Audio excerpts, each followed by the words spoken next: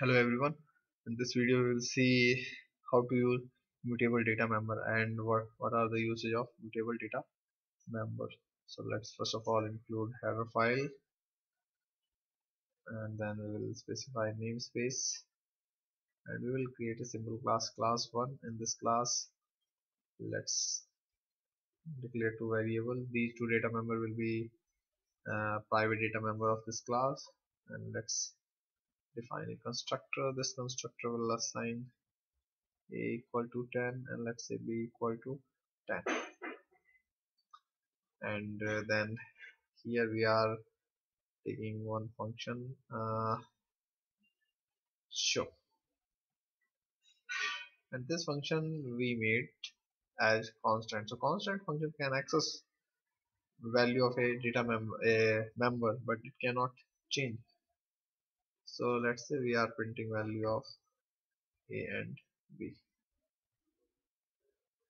and then we will define our main function. Let's create object of class 1 and call show. We will compile our program, compiled, and so it's printing 10 10. So now there is no issue.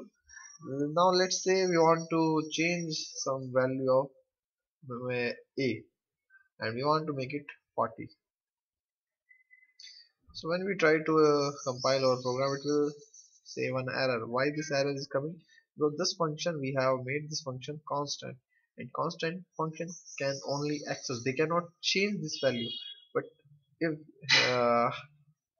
we want to change value of some variable in constant function, we have to make those member as mutable. So now if we compile our program, there won't be any error. So mutable actually used for constant function. Constant function by default they cannot change value of any variable, but there is an exception with mutable data member. Mutable data member value can be changed in constant function. Thank you very much for watching.